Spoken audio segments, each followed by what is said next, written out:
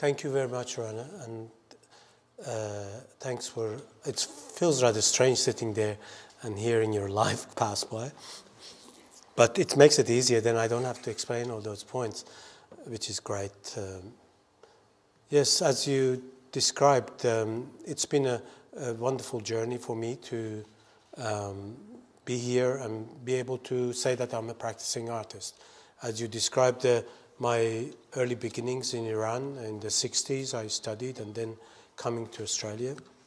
And since I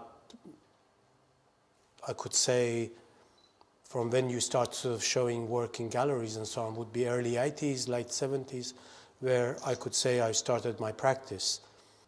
And now we come to the purpose of my being here to some extent, of this installation I have in the gallery.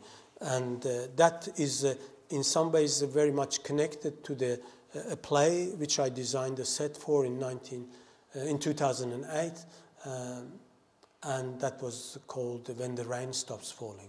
And these are some of the imagery from that play.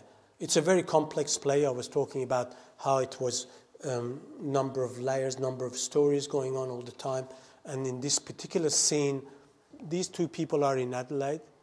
This person is in London and she's in Ayers Rock, but they're all happening at the same time. And she's just about to eat the ashes of her sons because she's gone crazy. And she just finds out that her husband been... Anyway, that's another... I won't go into that. Yeah.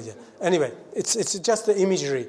I created these layers of that they're possible. But every now and, depending to what part of the play, these screens would disappear or the other elements come true. This is another scene of the play. They all come and sit together every now and again and have soup, a fish soup.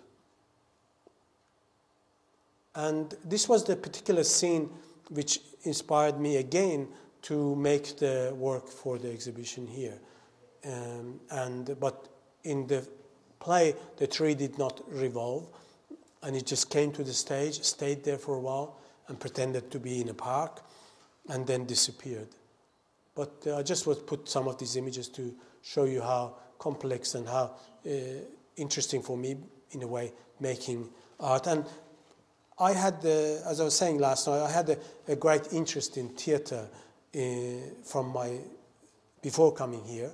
For a very short period of time, I was an actor in Iran, and that sort of always kept in my mind sort of the idea of presenting something in a more dramatic sense, even the lighting of my work and other elements of, and I see when a person approaches a piece of sculpture, it becomes like a performance, like you actually have a human scale to relate to, and that is very important to me. Yeah, this is another scene.